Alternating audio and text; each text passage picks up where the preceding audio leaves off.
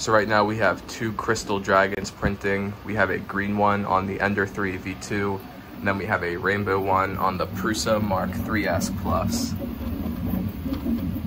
So here's the progress on the rainbow, and then here is the green. I'm gonna go ahead and let these prints run, and we will check them tomorrow morning.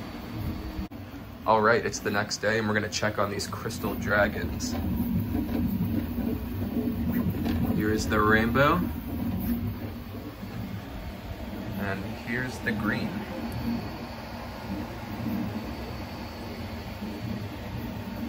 So we have about 4 to 6 hours left on these, and then we will be finished. All right, this will be the last update before they finish. Here is the rainbow. About 1 hour left, and here's the green. We have about 19 minutes left, so I will update you guys when these finish. All right, and the crystal dragons are done.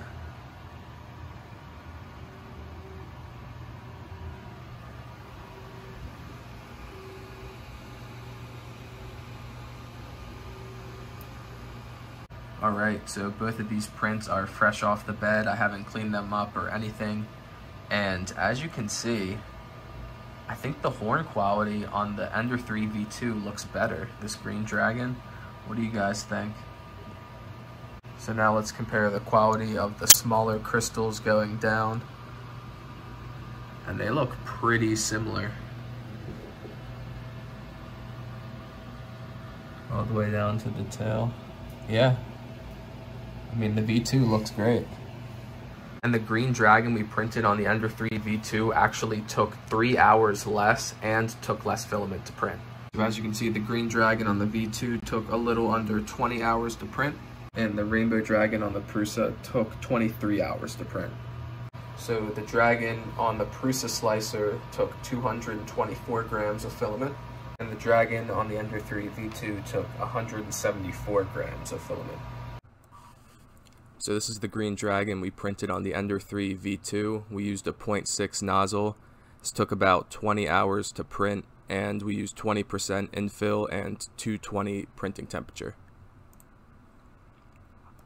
Here is the rainbow dragon on the Prusa, again a 0.6 nozzle.